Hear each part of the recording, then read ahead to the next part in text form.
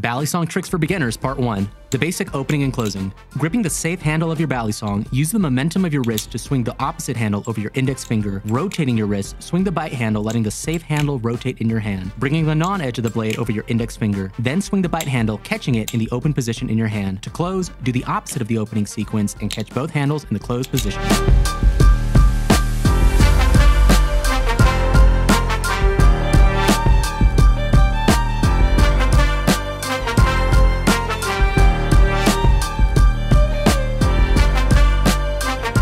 Shop these knives and more at BladeHQ.com.